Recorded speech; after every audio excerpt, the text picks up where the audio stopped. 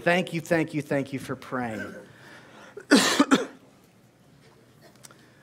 Okay, so they handed you an insert when you came in. You don't have to pull that out right now, but you're going to need that insert at the end, and you're going to need a pen. Today is a day that we're going to teach you some things, and then we're going to make you work at the end of today's message. If you've not been with us for one of these messages before, get ready. But you are going to work, and it's going to be good. And if you guys are online, now's the time to get your paper and pen as well. You could go ahead and maybe pause the stream and get that stuff, and you'll be ready at the end for it. Now, some of you are detail-oriented, and you've already noticed the blue thumb. So I'm just going to get it out of the way and explain why it's here. So I'm secretly involved in an underground fight club. And, you know, I was feeling a bit much and took on a guy with just my thumb. It did not go well. I'm just jokes. These are jokes. The alternate story, if you choose to believe the alternate story, is that yesterday Linda and I were working on a wood project, and I picked up a rubber mallet and swung as hard as I could and missed the board and hit my thumb. But I like the first story better. Amen? Let's do that. Okay. We're in a series right now called Lasting Words. And it's the idea that the words that we speak, whether they're good or bad, whether they're life or they're death, they last. They get inside of us. They have a shelf life. Amen? So this got me thinking as we near the end of this series. It just got me thinking about the words that we say, but also the words that we don't say, the concept of silence, and how silence messes with us. And as a pastor, I do funerals.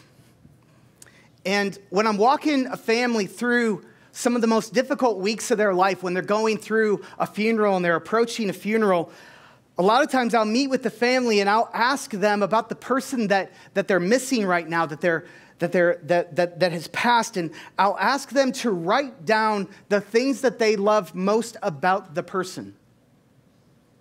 And I'll ask them to write down the things that they admire and respect the most about the person that they just lost. Does that sound easy or hard to do? It's hard. And it's hard during the easy times.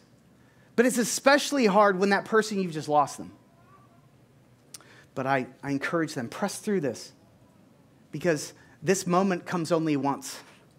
And when everyone gathers, you want to speak the words that need to be spoken about this person. Yes. You need to take the opportunity to speak the honor that must be spoken. And as hard as it is today, when you get to the other side of this, you will know you've been faithful. And sometimes I walk up to those funerals and I've got 3 pages of stuff that they've written. I've walked up there with 10 pages before. And you read that part and no one gets mad that the pastor is going long during that part. Because it's life-giving and we know it. And when I go through that and we get to the end of the funeral, the experience I often have after reading all of that life-giving stuff and the feeling that everybody has is it's a shame this wasn't said to them before. Amen. It's a shame that the honor wasn't spoken to them before. Now, if you're a believer in Jesus Christ today, you know that death is not the end. If you're a believer in Jesus Christ today, you know that for those who are in Christ, even if they've passed, if Jesus were here, he would say, they're just sleeping. They're just sleeping, and they'll awaken again. And you'll be reunited with them again, and the memories and the personalities will be intact, and our family and friendship connections will be intact, and that's what the Word of God shows to us and tells us. And so when I say, it's a shame it wasn't spoken, I don't say it's too late. I don't say that. But man, how much life could have been breathed into that person's daily existence if we'd have spoken the words earlier. Do you get what I'm saying today? Proverbs 27:5 says this. It says, better is open rebuke than hidden love. The poetry of Proverbs always gets me. And it juxtaposes these two ideas.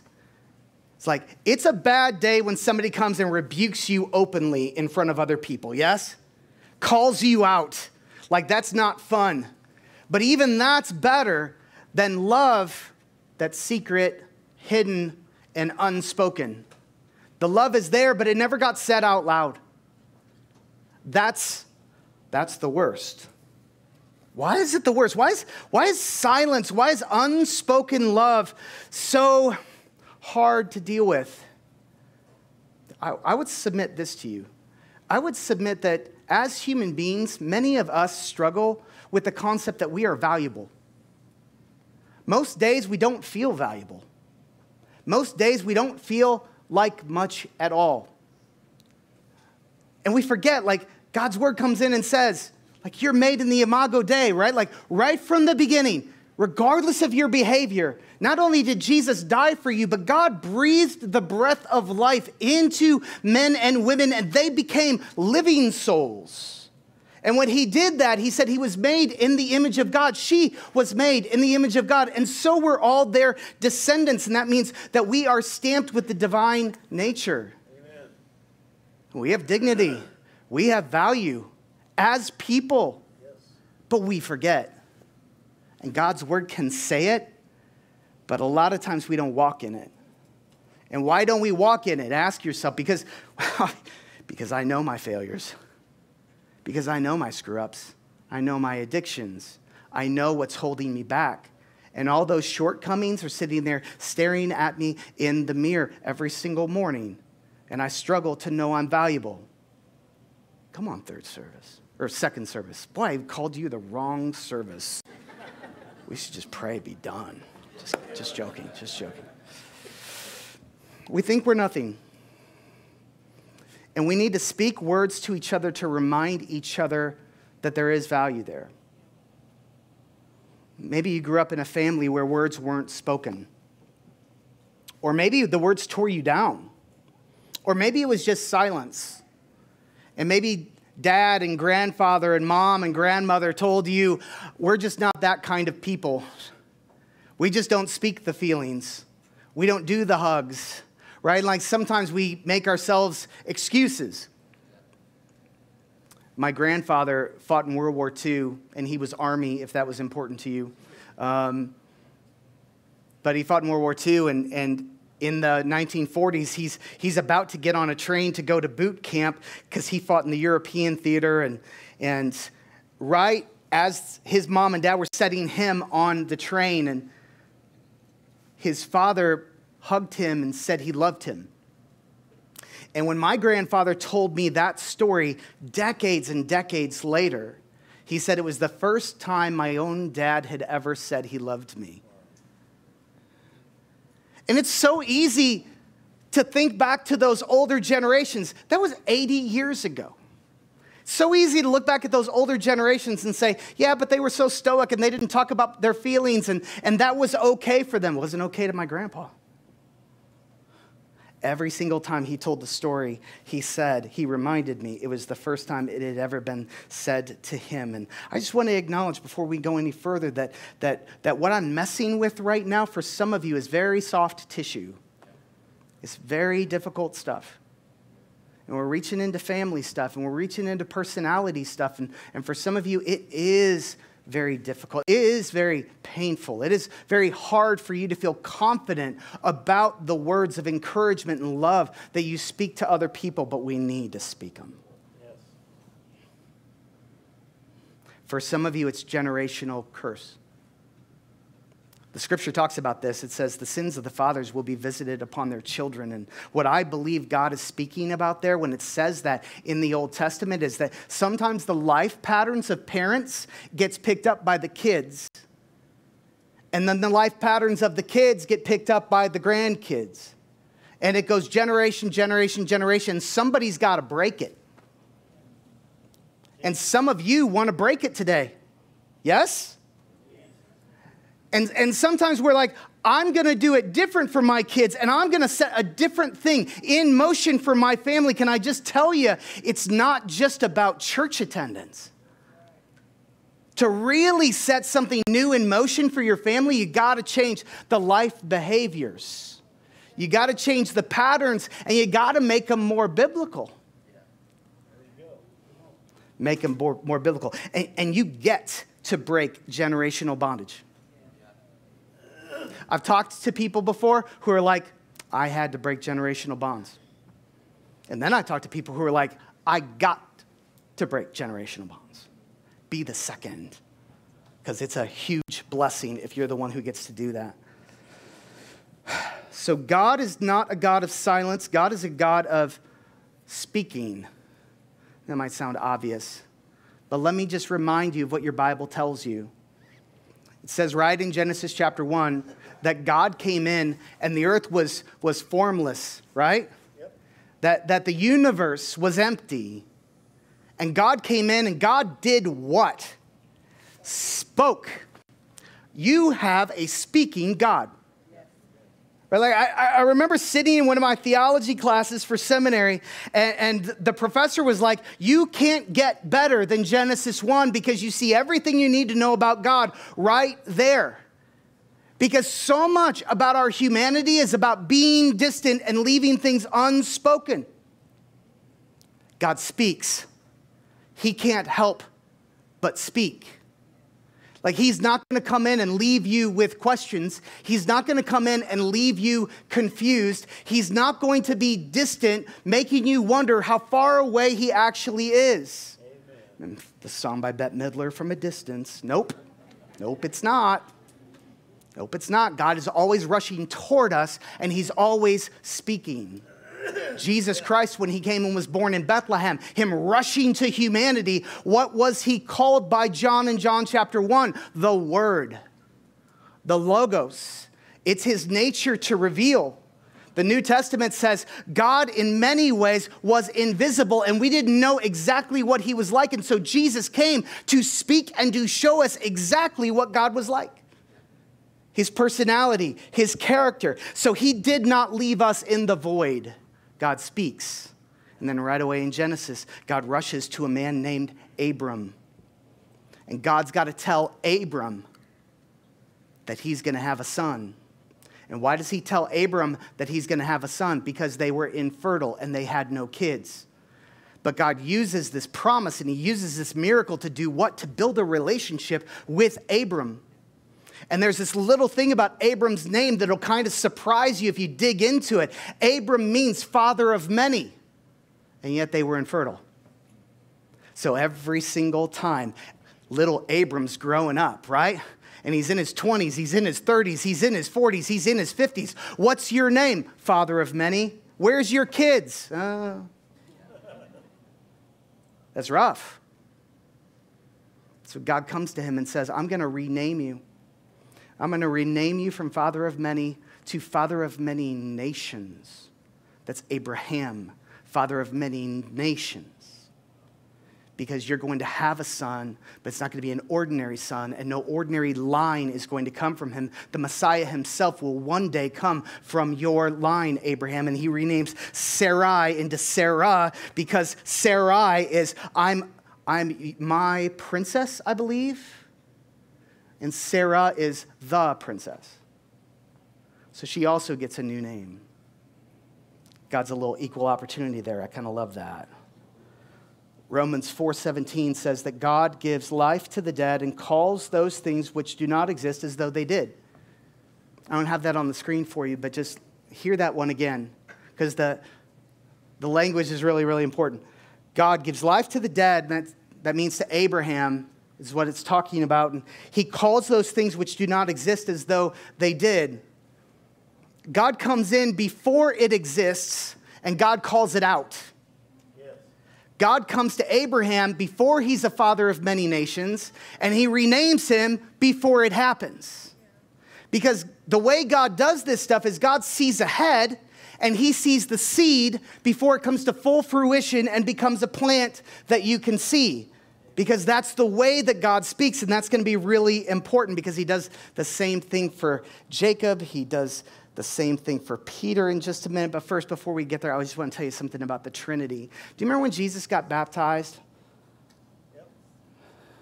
Do you remember when Jesus got baptized? And so he's God the Son, right, for you theologians in the room. He's God the Son, and then you've got God the Father, and you've got God the Holy Spirit. the other two people in that little Trinity family, when Jesus gets baptized, they showed up for the event. Yes, they did. You realize how important that is? They show up for the event, and the Holy Spirit takes the form of a dove and goes and lands on Jesus to say, I affirm and believe in what he's doing right now. And then the voice of the Father comes down from heaven and says, this is my beloved Son whom I love. In him I'm well pleased. Yes. So he's mine, and I love him, and I'm a proud papa today. Do you see how God speaks? God can't help but speak. God speaks. The song that we sang earlier, you don't give your heart in pieces. You don't hide yourself to tease us. You don't give your heart in pieces. No, you give your whole heart. And again, some of us, it tweaks us a little bit because you're like, well, you're saying that's my spiritual father, but my earthly father, he did kind of give his heart in pieces. Or my earthly mother kind of held back. God is different.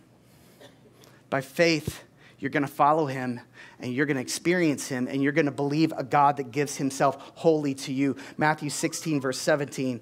Jesus replied, you are blessed, Simon, son of John, because my Father in heaven has revealed this to you. Now, this little scene here, this is Jesus, and he's with the disciples, and he said, do you know who I am? And are other people saying who I am? And Peter is the one out of the pack of 12 disciples who says, we know you are the Christ, the Son of the living God. And he speaks this amazing truth to Jesus. And Jesus said, the Father revealed that to you. He says, you did not learn this from any human being. Verse 18, now I say to you that you are Peter, which means rock. And upon this rock I will build my church, and the powers of hell will not conquer it. Amen.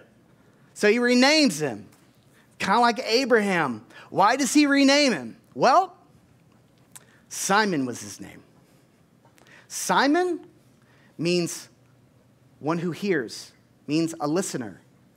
If you've studied Peter's life, he's not so good at the listening part. Right? He kind of runs right down the road and does his own thing, and he misses Jesus a lot. So there's a little bit of a mislabeling thing that goes on there, just a little bit. And Jesus renames him Rock, foundational stone, actually. And he says, I'm going to build my church on you and people like you. But you are a rock. And some of you guys know your Bibles, and you know the same Peter that Jesus is saying this to, he's going to deny Jesus how many times? 3 times. On Jesus' worst day, Peter, the rock, is going to get put on the spot, and he's going to deny his faith and deny his best friend. How do you call him rock? When Jesus, you know the future, you know this is about to happen. Here's why. Because Jesus calls things into existence before they are in existence. Amen. Jesus doesn't just look for perfection. He speaks vision over us because he sees the seed that is not yet the plant. It's the only way you can explain him calling Peter, Peter. Blessings speak vision, not perfection. Yes. Vision. That doesn't mean empty dream. Right? It doesn't mean wishful thinking. It means that Jesus speaks something that he sees, and sometimes we are way too slow to see it. Amen. So Gracie, my youngest, and I were on a rope course at a camp one time. And do we have that up there? Got a little picture for you. There it is. We're the 2 in the center, looking all happy. Don't we look happy? This is before the hard stuff happened. So Gracie this year is actually graduated high school. She's on her way to OSU. Super proud of my girl. Yeah, she's awesome. But yeah, this is years ago. We went to this father-daughter camp, and it was amazing. And they do things to try to make you uncomfortable, even terrify you, like get you up in heights. And even though you've got harnesses and stuff on, it's still going to hurt if you fall. Can Can I just make sure you understand that? Because I was feeling it, and I was feeling the nervousness of all this kind of stuff. And we were happy then, but in a minute, I wasn't going to be happy. Because what they did is they kind of draw you in. They kind of fake you out, right? Like they bring you and they give you some easy things to do on the rope course to make you think that you got this thing. And the way that they do it too, like with the dads and the daughters, is like they make you all work together and you're all talking and the dads are being sometimes a little alpha male, sometimes. And like, I got this, I know how to solve this and all this kind of stuff. So do we have the second picture? Okay, so this is us in the middle of the final challenge. And do you see the guy in the back on the end? That's me, the guy who looks really worried and afraid. So this is the moment where they were like, okay, now here's what you're going to do. And they basically tied us up in knots as human beings and with all these ropes, and there was no way out. And then what they did, the twist is they're like, and now the dads can't talk. You have to be silent for the whole rest of the challenge, which means you can't figure this out. You can't solve it, and you can't command anybody to do anything. You're going to let the girls get you through this. Whoo! Again, you see the worry on my face there, right? So here's what I ended up seeing. In the midst of all of this, as it went on, everybody starts to panic. Nobody can figure it out. And what Gracie Trueblood starts to do is she starts to take command. She starts to go to the other girls, and what are your ideas? She picks the best one. She kind of gets consensus, and then she starts telling everybody what their job is going to be. And she tells us exactly, Dad, you're going to put your leg here and you're going to stand here right at this moment. And she leads us, she talks us, narrates us through the entire thing over to the other side. And she solves the whole thing. And I'm standing there like, what just happened? And you know what just happened? Is I saw that my daughter was a born leader. Amen. Gifted. Capable. The shock is that I didn't know it before. Not that it's a race, but moments like that, you're like, man, God, how long ago did you see it? Because I can be a bit slow. I'm going to encourage you, parents, speak blessing over your children, and don't wait until it's a fully grown plant before you speak it. That God may tell you moms and dads and you grandmas and grandpas some big things about your kids before it's visible to anybody else, even you. Let him do that. Number 623. Tell Aaron and his sons to bless the people of Israel with this special blessing. This is, the Jewish people call this the Shema. This is the ancient priestly blessing. They would speak it over God's people on a regular basis. The blessing went like this. May the Lord bless you and protect you. May the Lord smile on you and be gracious to you. May the Lord show you his favor and give you peace. And whenever Aaron and his sons, that's the class of priests, whenever they would bless the people of Israel in my name, I myself will bless them. So he comes to spiritual leaders in this community and he says, you need to bless my people. And you need to say it out loud. You need to say it in their presence where they can hear you as a spiritual authority speak the words of blessing. And it's not a suggestion. He at no point in that verse says when you get around to it. Come on, somebody. He says, speak it. They need it. And then at the very end, he says, and when you speak it, I'm going to back it up. Amen. He says, when you speak it, I myself will bless them. Now, why is that important? Because you're just a human being. I don't care who you've got authority over, you're just a human being. You can't actually bless anybody. But when you speak the words of blessing, what God says is the way I set it up, I'm going to come in and bring my power, bring my authority, and I'm going to make this thing happen. Because I want the act of blessing to happen. You write the check and God cashes it. Amen? Amen. That's the way it's supposed to work. So parents, we need to speak a blessing over our kids and we need to do it out loud. God gave you power to bless. We need to do it out loud. And we might be breaking generational sin to shut down the silence and to bring words in. Maybe. Married folks, you need to speak words of blessing over your spouse. It's not just parents. You need to bless each other. There's something powerful about in the home where no one else sees. We know things about each other, do we not? And we need to speak the things that are seeds and that are not yet come to fruition in each other. And how do I get that about them? Well, I'm going to have to be hopeful, and I'm going to have to be forgiving, and I'm going to have to go to God and say, God, what did you put inside her or him? Yes? And then I'm going to have to speak it out loud and not wait.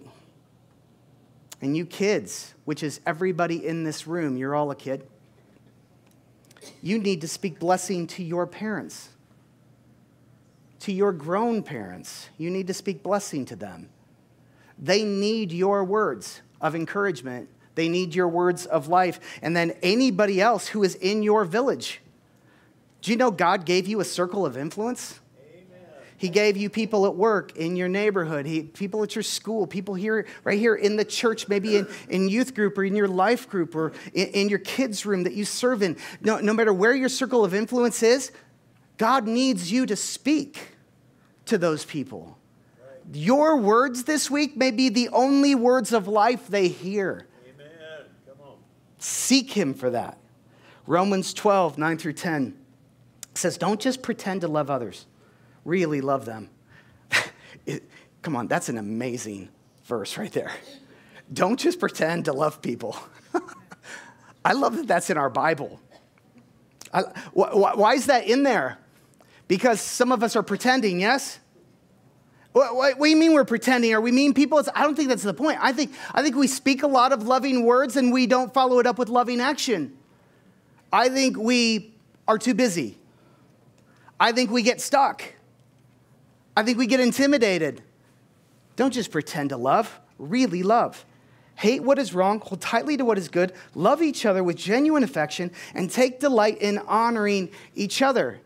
That take delight in honoring each other. I'm going to give you the ESV on that, which is another Bible translation, because I think it renders it better. Outdo one another in showing honor. Yes. Outdo one another. Now, I didn't just pick those words because it's the words that I liked. I looked at the Greek underneath, and the Greek is just not as good in the NLT. It's just not rendered into English as good. The literal Greek is, you should get out in front and show leadership. You should go first in leadership in showing honor to other people. How many of you know whenever you come into a room with other people, somebody's got to go first? Especially the hard stuff. Somebody's got to go first. And the person who goes first is the leader. Doesn't matter who's got the title, yes? It's the person who goes first as leader, saying, outdo one another, lead in showing honor to each other. This should be such a common aspect of the Church of Jesus Christ that we are showing each other honor. It should look like a competition from the outside. It should look like we're trying to beat out somebody else. We're showing honor so much. I mean, that's the idea. Nobody in this church does this better, in my personal opinion, than Ricky Bustos, our youth pastor. When I came here to Grace Fellowship, I saw him in action. I had never seen it before. He does this thing with people and does it all the time. He calls it an honor circle. And he gets people to kind of circle up around somebody who might be leaving or they're going through a big life change. And he puts them in the center. Everybody circles around them. And then you basically are supposed to speak to that person what you appreciate about them, what you see in them, what you've seen God do in their life. And you start saying the words out loud. The only person not to be in that situation is the last person to speak, because all the good stuff has already been taken. But here's what's wonderful about it. As you're going around the circle, and people are speaking truth, by the way. You're not making stuff up. It's not Hallmark card time, right? Like these aren't just fancy dreams. Like we're saying these are the things that we see actually in you. Sometimes the circle's going around it, and I've been in it, and I've got to say something, and a lot of the good stuff has been taken, and I'm like, oh, Lord, you got to help me. You got to give me words to say. You've got to help me see some things that haven't been said yet. And you know that little desperate prayer in that little moment? Do you know God honors that prayer? And all of a sudden, he starts to stir memories in you and stir things in you. Why? Because this is his heart. You're stepping into the role of the priestly class and saying, I'm going to bless you, and God's going to back this up. It's what you're supposed to do. Amen. Outdo each other. Compete at it. Yes. It's an amazing thing when you see somebody go through one of Ricky Bustos' honor circles. Next verse. Colossians 1:27, honor is based on truth. To them God has chosen to make known among the Gentiles the glorious riches of this mystery. What is the mystery? It's kind of an evangelism verse. It's saying this mystery is being preached and it's going forward across the world. And what is the mystery? It's Christ in you, the hope of glory. Christ in you, the hope of glory. What does that mean? It means that when you reach out to Jesus Christ, you become a new creation. The old is gone, the new has come. That's what the scripture says. You know what the new has come means? That means somehow your spiritual DNA just got turned upside down and recreated. The Spirit of Jesus Christ came into you.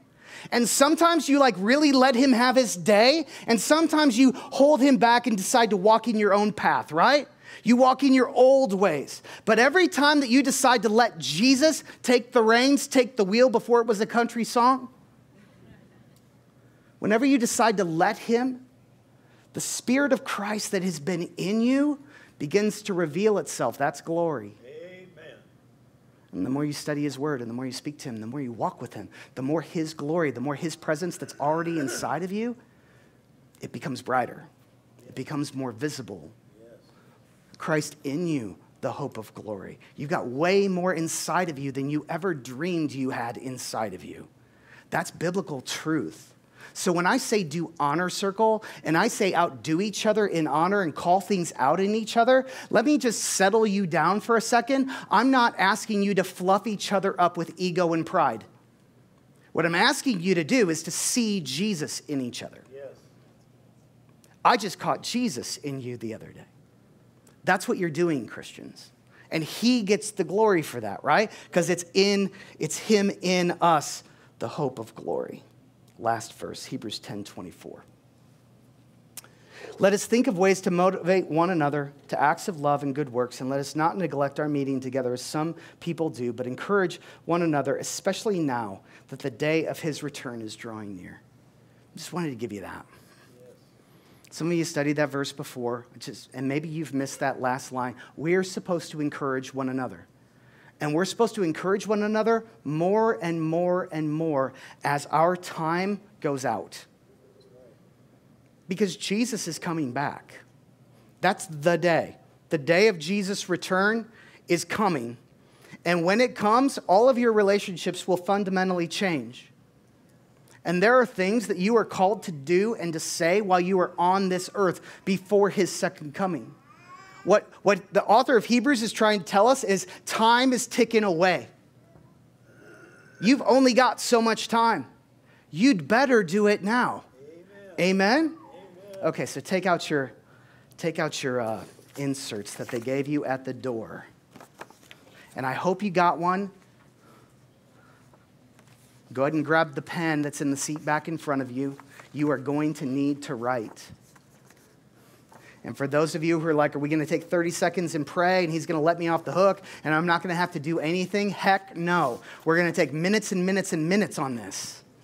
And I'm going to put you on the spot. We're going to play music behind you. This is lab. Let's go. Right at the top, there's a spot for a name. And I want you to pray about the name of who you need to speak words of life over. I spoke to a guy after first service, and he said he got the names of his 2 daughters from the Lord. And he wrote this whole thing out for his 2 daughters. You notice there's a front and a back side. So you got to do this twice. And that can be neighbors. It can be in your your village, right? In your church. It can be your parents. And I want you to think of who those two names are. Really what I want you to do is I want you to pray about who those two names should be. Because you might go to two easy people to encourage. God may have deeper things for you today.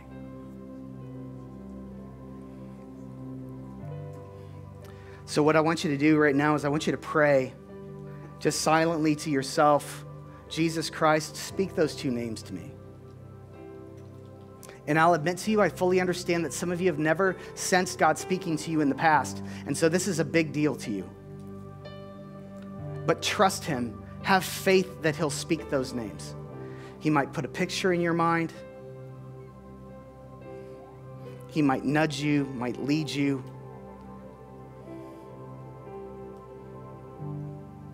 Just pray. Write those names down.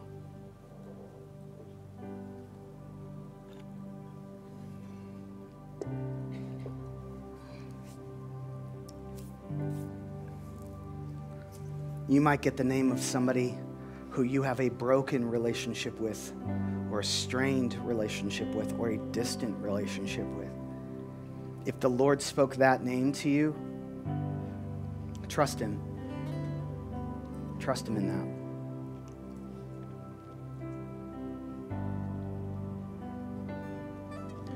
My desire is for this to be a distraction-free environment. If you would, just try to get your phones under your chair or something like that.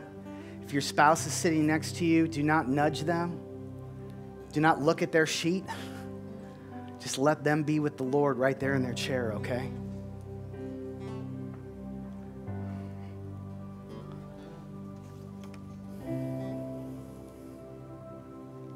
Okay, the first question, and this is on your screens as well. This is the thing I love most.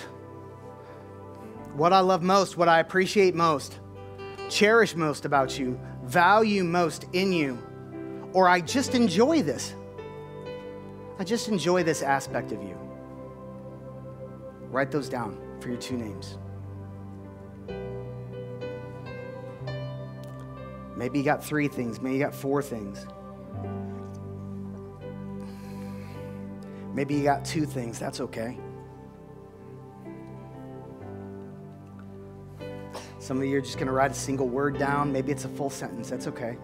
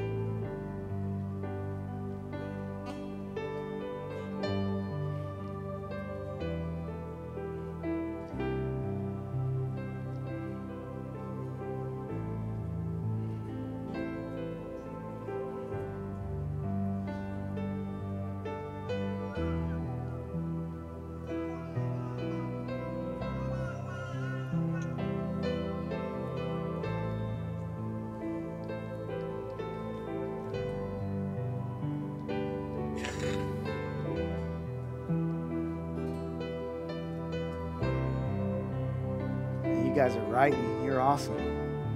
Love it. God's speaking all across this room. He's guiding you.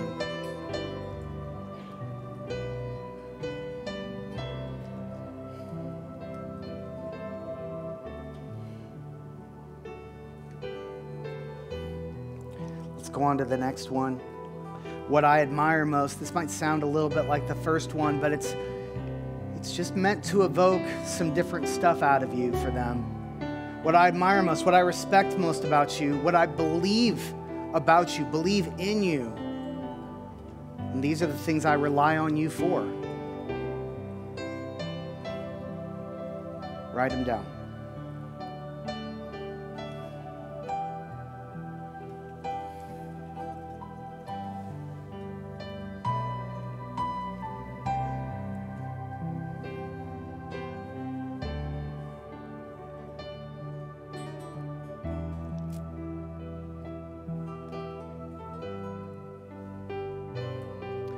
folks online, you really need to do this exercise with us. You're not off the hook.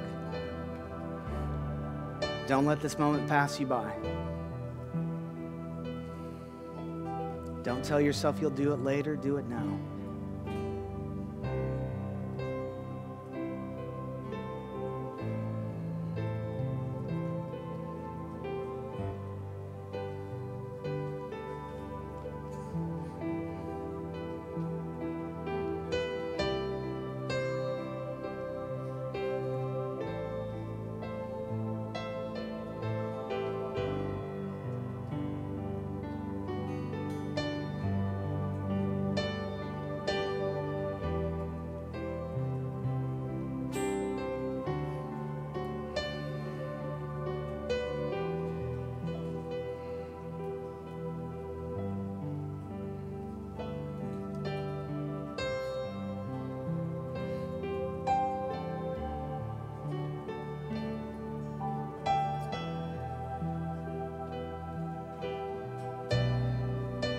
Last one. The thing that I wish you knew. The thing I should have told you. The thing I should have explained. If I just had 5 more minutes with you. If I just had 5 more minutes with you. This is the thing I would say.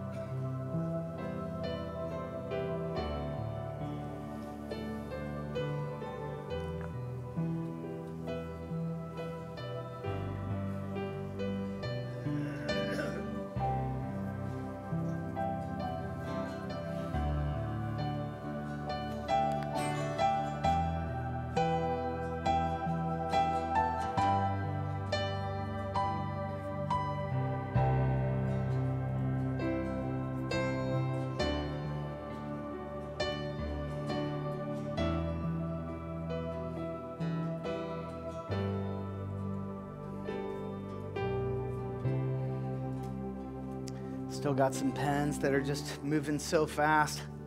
I love it. I'm going to go ahead and wrap this up.